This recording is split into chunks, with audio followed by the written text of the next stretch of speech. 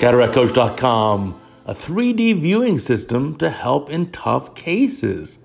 This is very useful if the patients cannot lie down flat or supine.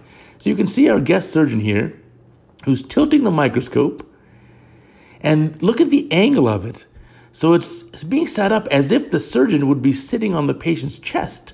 So look at the angle that's achieved there.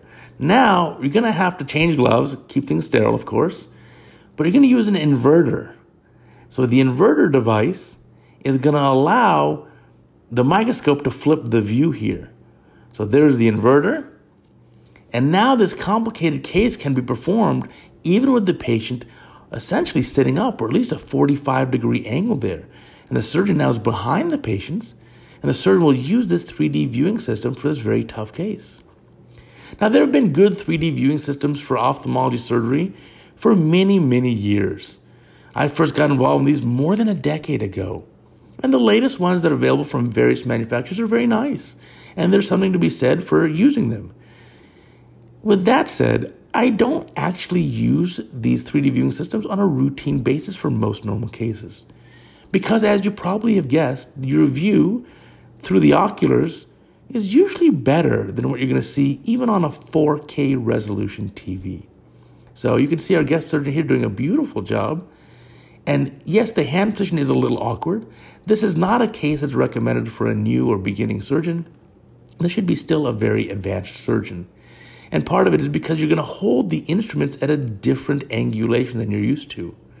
But you can see this surgeon is able to achieve this very nicely, creating that capsulorhexis and completing the case here in a very controlled manner, despite the patient not being able to lie down flat. So I think it's useful in this situation. I'm sure the patient's quite thankful and grateful, and these surgeons are very innovative and have done a nice thing here.